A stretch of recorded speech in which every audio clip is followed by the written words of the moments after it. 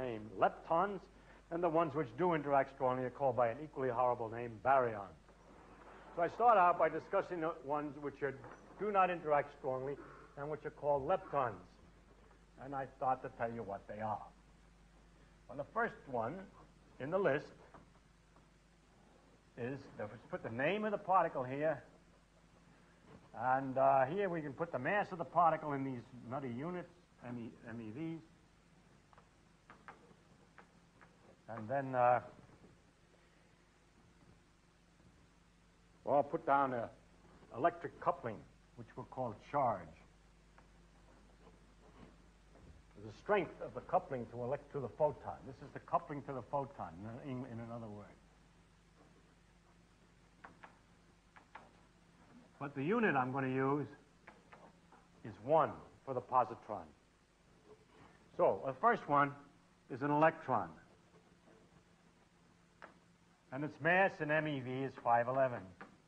And its charge to the photon is -1 by definition. It's the scale in which I want to measure, and I use minus because of Benjamin Franklin, who chose to call the electron minus. Okay, so we're stuck with that since 1776. Now, and lots of other things we're stuck with since 1776. Which some of them they're not so concerned as I am. At any rate, I now may continue this list of these particles. We have discovered another particle, which is called the muon, which has a mass of 105.6. It's 206 point, we know it very much more accurately than I'm writing it, times that of an electron, and its charge is -1. It does not have a strong interaction, and your first guess would be that it propagates like an electron, except that in this place where I put the mass, I'm sorry, after I renormalize the mass, this is a renormalized mass, it should just be a different number. And that's all the muon should be, and that's all the muon is. There's nothing different about a muon and an electron that we can find except its mass. It's different. It has a different mass. It's just as if God wanted to try out a different number for the mass. And, for example, the magnetic moment of a muon has been measured and is 0.0116559. Well, first, we calculated theoretically because if there was had no strong interaction, no magic, it's just quantum. We use quantum electrodynamics, same kind of diagram, same game, and get this number 0 plus or minus 1. Well, let me get it just right. It's 3, I think, plus or minus 1. You don't really care, but the fun of it is to see how nice it works. This is only the 3 plus or minus 1. That's the calculated value. And the experimental value is blah, blah, blah, blah. 90, blah is being exactly the same. Plus or minus 3. I don't want to write the 100. But this isn't quite as accurately calculated or measured as the electron, but within the calculations and measurements, they agree. And this turns out to test the idea that there's nothing wrong at short distances more accurately than the other. Because due to the very much higher mass, that simply means that the amplitudes are changing much more rapidly, by 200 times or more rapidly. And therefore, if anything is wrong with the electrodynamics over a short distance, this is 200 times more sensitive to see that there's something wrong. Nothing seems to be wrong. So our space, that's how we know from this, in fact, that the space is as accurate down to distances or frequencies, rates corresponding to 20,000 in these scales. The electrodynamics would be right up to 20,000, as we now know, before there's a serious error. Well, that's kind of interesting, and that produces the problem. Where does it come from? You see, now, if you don't like trying to figure out where that mass comes from, your problem is what is the ratio? Why is this true? Is there another answer, so to speak, to some problem? It's as though you had a quadratic equation that you got in a book, that has 2 solutions. Here it is with 2 solutions, and somehow or other there's one answer and another answer, but we don't know what the equation is that has those 2 answers. I know there's some of you clever kids in algebra can cook up an equation that has those two answers. But if you didn't know the answer, you wouldn't know how to write that equation. Now, very recently, within the last year or two, I think, it sort of gradually became apparent, so it's not exactly a year or two. First clues were a little older. We discovered there's another one. Mass is this time 1,860 approximately, times in these units, which is something like 3,640 times as heavy as an electron. It's twice as heavy as a proton. Its charge is -1. And as far as we know, and we don't know much, first, we know it doesn't interact strongly with doesn't interact strongly. Second, it behaves for the few experiments that it does behave. Everything can be understood so far by supposing it's another example of an object which obeys quantum electrodynamics perfectly like an electron with no error. But there is no, I can't write anything down. We haven't measured any magnetic moments or anything of any accuracy.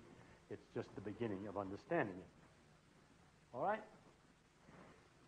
Now, obviously, there's another one down here, huh?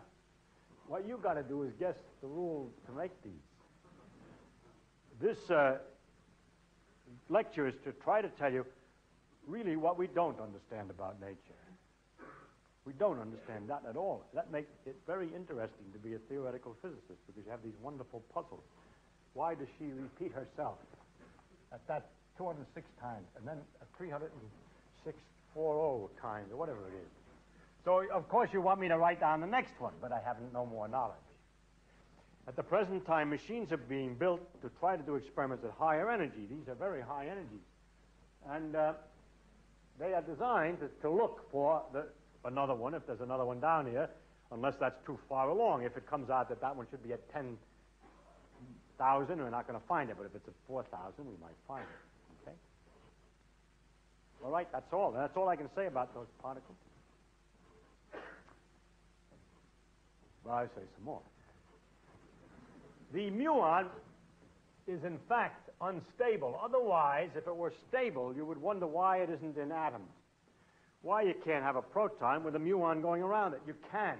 There is such a thing as called a mu-mesic atom, in which the mu takes the place of an electron. And its energy levels are all computable and everything by the regular way they do for electrons. The numbers are much bigger. It's instead of emitting light, this atom emits X-rays. But those are just numbers. The shorter, higher frequencies.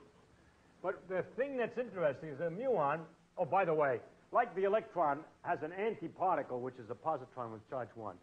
That's true of all these particles. Everybody going forward can go backwards in time, like the electron, when it turns around, becomes a positron. The muon is negative. There's an anti-muon, which is positive, and presumably, yes, definitely, an anti-tau, which is positive. Anyway, the muon, which is written as mu minus by make it look nice, disintegrates, and it emits an electron.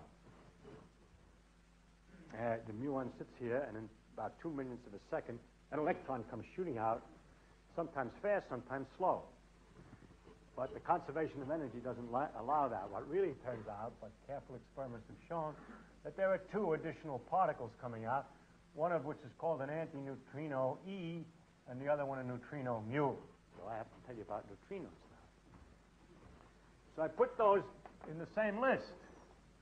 We have a thing called a neutrino, or rather more precisely, the electron neutrino, neutrino E, which I write a nu E, because I'm getting tired of writing the word. That's just a symbol, neutrino E. It has a mass, as nearly as we can tell, a mass at rest of 0. It always seems to go along at the speed of light. Its charge is 0. So it doesn't interact with photons. And it doesn't interact with nuclei.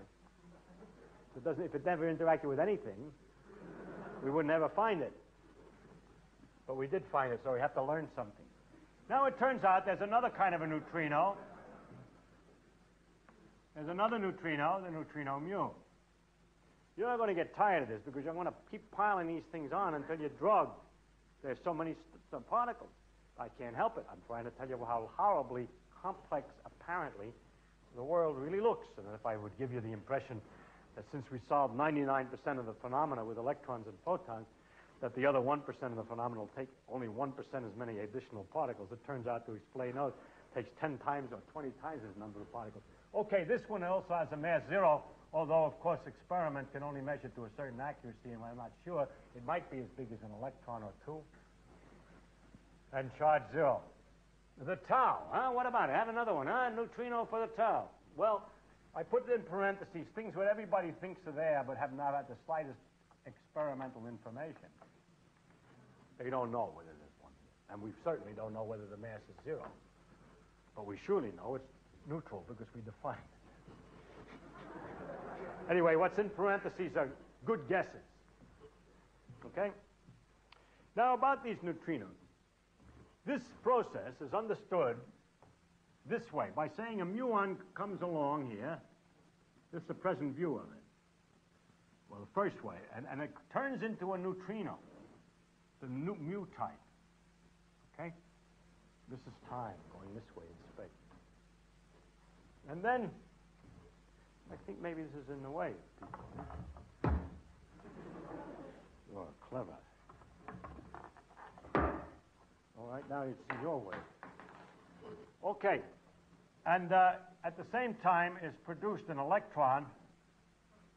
Use the square chalk. I've got the round chalk. And an antineutrino.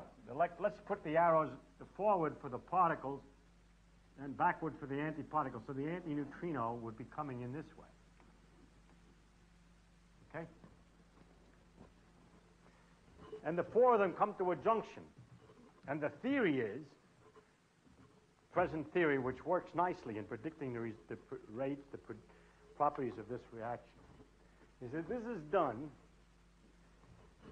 by a wiggly thing like a photon. Eh? You would say, hey, it's like a photon. You put a photon in here and everything's all right. Except a photon can't change the charge of a particle. If the junction that photons satisfy go between mu and mu, not between mu and neutrino. So this has got to be a new particle. And furthermore, the fact that this goes as slowly as it does means that this particle is either coupled very, very weakly, if the coupling is extremely low, or that it's coupled with some more or less reasonable strength, but the mass of this is not 0 like the photon. It turns out that the present theory, the one that works very well, made by Salam and Weinberg, is that this object, which goes back and forth here, which is the analog of the photon, has a very high mass. And so we start another list of particles. Let's see, I got all of them here. These are all the leptons. And the list goes on. We don't know where it goes, okay? Now I'm going to make another list. I guess the best place to make the other list is here, which are called bosons, or if you would like better, would be the interacting particles.